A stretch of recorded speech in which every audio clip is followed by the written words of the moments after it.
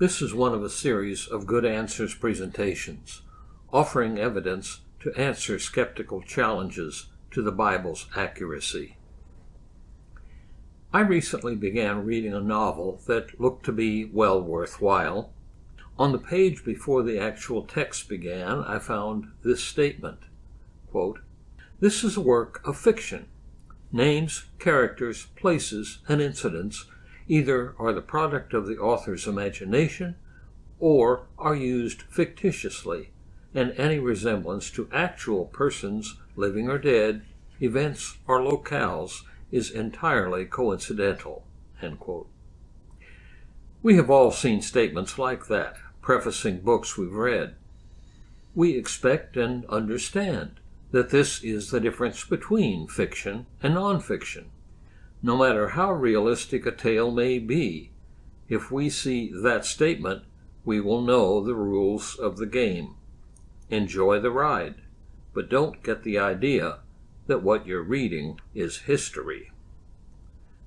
Unfortunately, there are those today who treat the Bible as if it had such a disclaimer on its opening pages.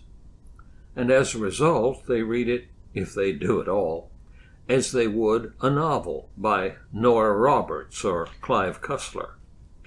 But even though the most recent part of the Bible, the New Testament, is some 2,000 years old, its narrative portions are solid history, and the people who line its pages are quite real.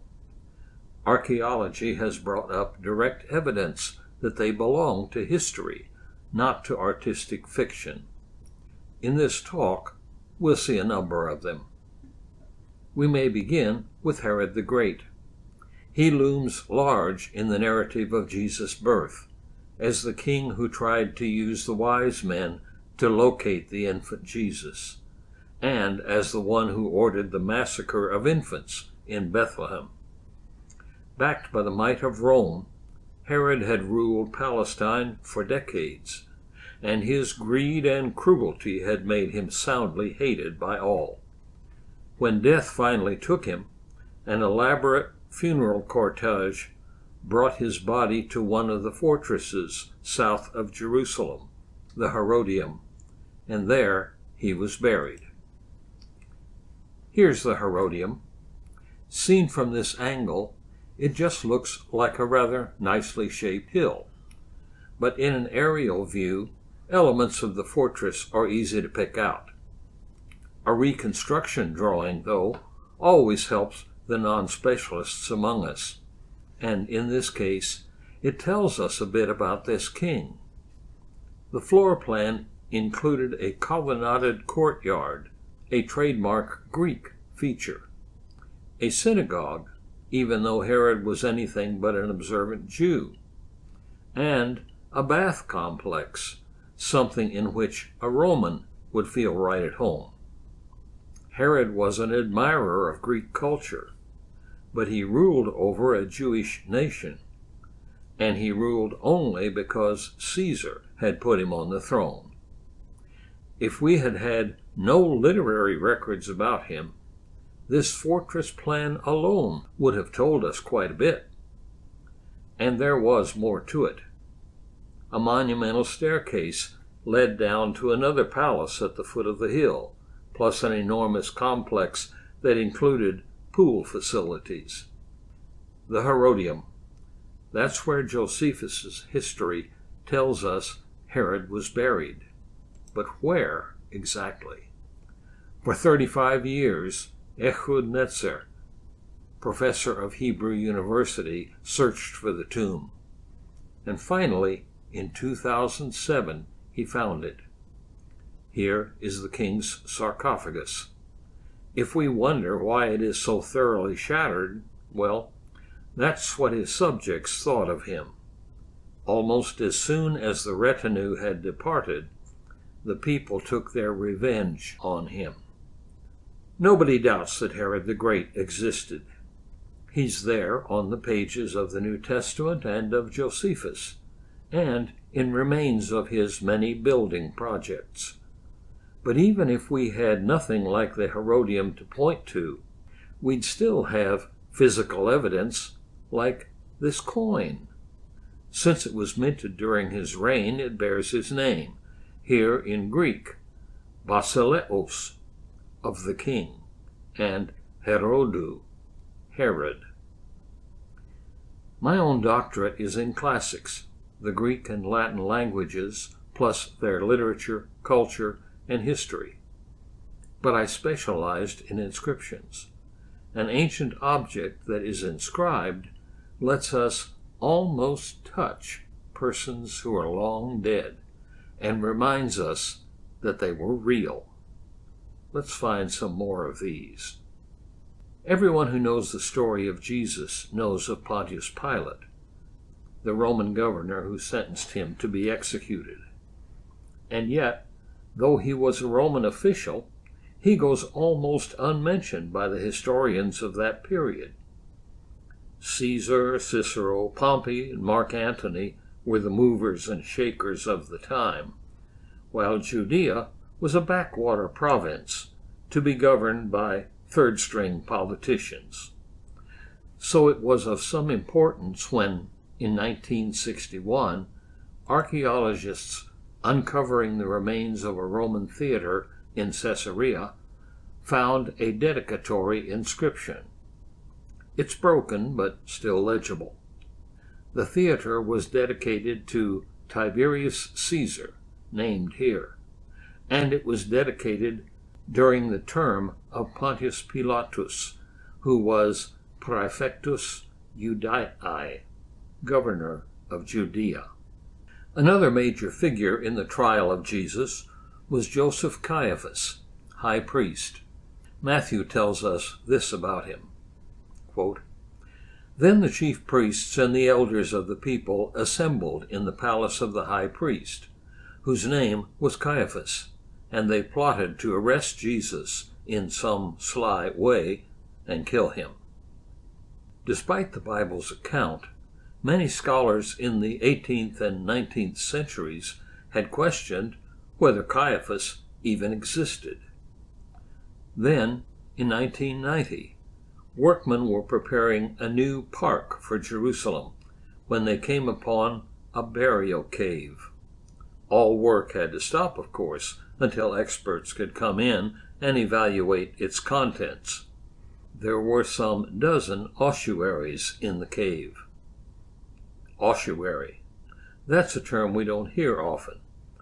It is a box, usually limestone, made to contain the bones of the dead, and it reflects a practice employed by the Jews for just about a century, from 20 BC to AD 70. Rabbinic tradition tells us about the ritual. Quote, Rabbi Eliezer bar Tzadok said, "Thus spoke Father at the time of his death. My son, bury me first in a grave. In the course of time, collect my bones and put them in an ossuary, but do not gather them with your own hands." And thus did I watch him. Yohanan entered, collected the bones, and spread a sheet over them.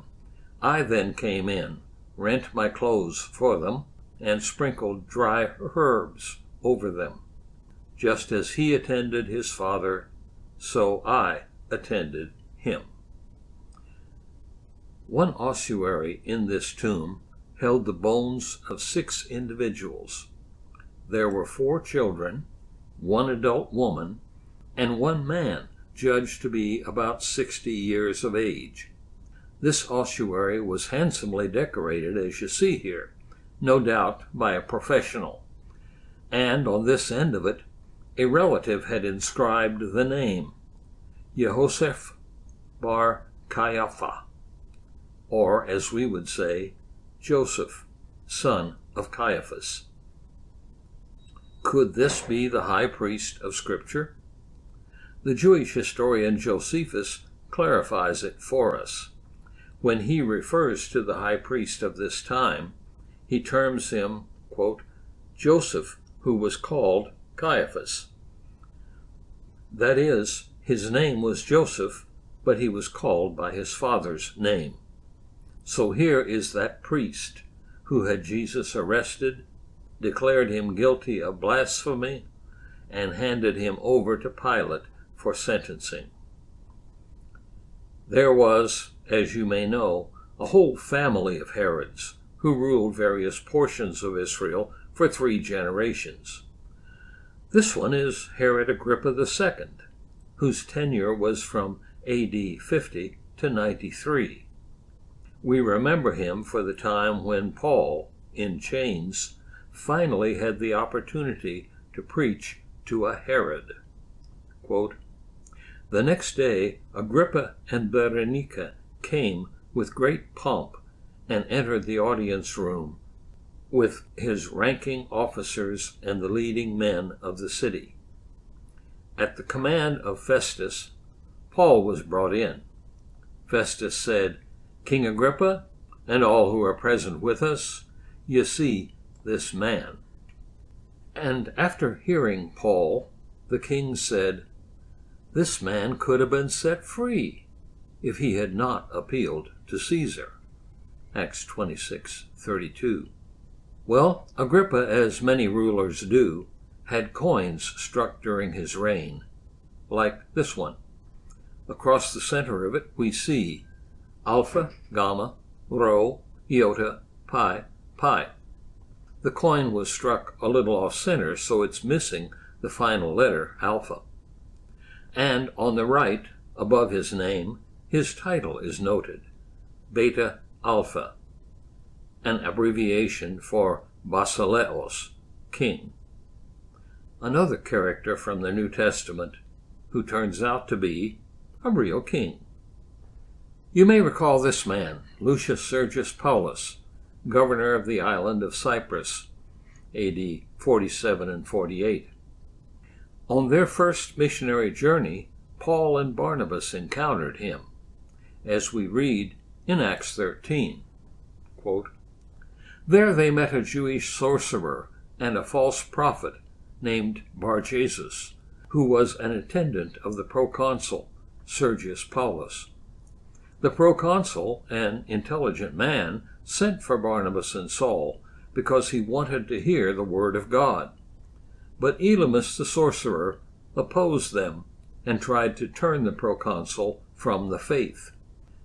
Immediately mist and darkness came over him, and he groped about seeking someone to lead him by the hand. When the proconsul saw what had happened, he believed, for he was amazed at the teaching about the Lord." Here's an inscription mentioning him. We see L. Sergius. The Romans used only about 35 first names, so L was enough to indicate Lucius. And above there is his cognomen, or family name, Paulus. Pauli in the genitive case. Now the inscription was not found on Cyprus. Paulus was governor there only 2 years, but in Yalvat, Turkey. Why there? Well, that's near the city of Antioch of Pisidia from apostolic days, and we know from other sources that the family of the Sergii Pauli had large estates there. Now, we've just read that Sergius Paulus was converted to Christ through Paul's testimony. Perhaps at that time, Sergius Paulus asked Paul to travel to Pisidian Antioch to speak to other members of his extended family that resided there, maybe even giving him a letter of introduction.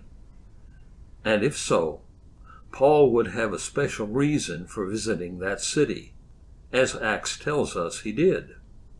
In fact, we're told of nothing Paul did in Italia and Perga, going instead up to Antioch of Pisidia. Suddenly, an inscription brings Sergius Paulus to life for us, a new believer, concerned for his family.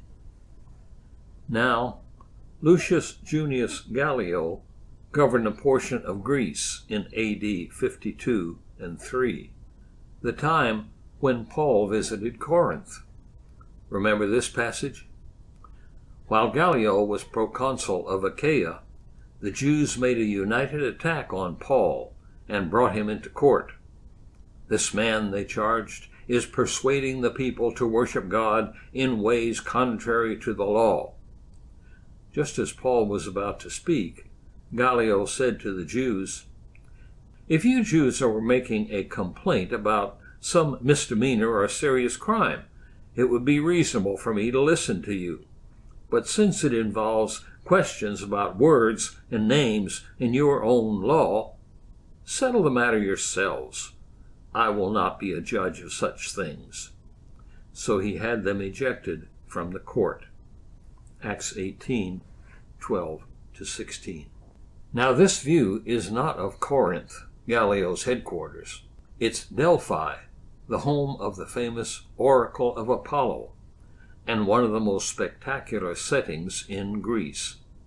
Among the many inscriptions found among the ruins of the sanctuary, there was this one.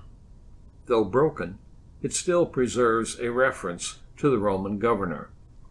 Here are the letters that are highlighted. Neos Gallio. And here's a translation. Tiberius Claudius Caesar Augustus Germanicus, highest priest, invested with tribunician authority for the 12th time, acclaimed imperator for the 26th time, father of the fatherland, consul for the 5th time, censor. All those titles for the Emperor Tiberius, of course. He sends greetings to the city of the Delphians. For a long time I have been well disposed toward the city of Delphi, but now, since it is said to be destitute of citizens, as Lucius Junius Gallio, my friend and proconsul, recently reported to me, and so forth. And if we return to Corinth, to the marketplace, we can see the foundation of the bema, the platform from which Gallio looked down at Paul, and, like a practical, no-nonsense Roman administrator, threw out the case against him. There was another Corinthian official, this one mentioned in Romans 16, that chapter that is filled with greetings. Erastus, who is the city's director of public works, and our brother Quartus, send you their greetings. If we were to stay in the Corinthian marketplace and just turn our backs on the bema, we would see this. It's the main road leading down to the two harbors that made Corinth such a bustling trade center. The road was nicely paved and lined with columns whose bases you can still see. And beside the road, still in situ, as the archaeologists say, is this inscription. When we fill out the abbreviations, it reads, Erastus pro aedilitate sua pecunia stravit. Or, if your Latin is a bit rusty, Erastus, for his aedileship, laid this pavement at his own expense. Another name from the Bible turns out to be a real person, a Christian, and a companion of Paul. The last name here calls for some background. First, we read in Acts 15 about the Apostolic Council in Jerusalem to determine what may be required of Gentiles who accept Christ. There we read, the whole assembly became silent as they listened to Barnabas and Paul telling about the miraculous signs and wonders God had done among the Gentiles through them. When they finished, James spoke up. Brothers, listen to me. And it was he who expressed the consensus that Gentiles need not accept Judaism to be accepted in Christ. But he was also among the earliest of the church leaders to be martyred for the faith. Hegesippus tells us how it happened, when he was seized by a mob in the temple. They went up and threw down the just man, and said to each other, "Let us stone James the just." And they began to stone him, for he was not killed by the fall. But he knelt down and said, "I entreat thee, Lord God our Father, forgive them, for they do not know what they do." And one of them, who was a fuller, took the club with which he beat out clothes, and struck the just man on the head. And thus he suffered martyrdom. And they buried him on the spot, by the temple, and his monument still remains by the temple. There is a 13th century mosaic in St. Mark's Cathedral in Venice that portrays this martyrdom. There we see the sequence of events, with the principals labeled in Latin. The Jews look on, as James is hit from behind and falls from the height of the temple. There he lies, wounded but still living. Jacob, incidentally, is a variant spelling of James. The Pharisees stand there, watching as the fuller strikes him. Percussus obit. Struck, he dies. And finally, at the lower right, we see him sepelitur, laid to rest. And now we come to the most important and controversial inscription we will see today, the one on the so-called James ossuary. That's James the Just, brother of Jesus, leader of the early church, and martyr for his faith. This ossuary was a major item in a 7-year trial in an Israeli court. Numerous experts had judged the inscription to be authentic, one of them memorably saying, "If this is a forgery, I quit." But the Israel Antiquities Authority said it was just that. It is tempting to think that the IAA were so determined to have this artifact seen as a fake because of its stunning relevance to Christian history and to the authenticity of the Christian faith. In any event, after 7 years of testimony, in which the preponderance of experts argued in favor of the inscription, and the IAA produced little evidence to the contrary, the judge ruled that there is no evidence that any of the major artifacts were forged, and the prosecution failed to prove their accusations beyond a reasonable doubt. Oh, what did the inscription on the James ossuary say? Here it is: Yaakov, James, Bar, son of, Yosef, Joseph, Achiv, brother of, Yeshua, Jesus. And so it appears that we have here the burial chest of James, the brother of our Lord. And some folk have no interest in archaeology. Go figure. If you have questions about this lecture, or any of the others in the Good Answers series, you may direct them to me, Dr. Jerry C. 4 at yahoo.com.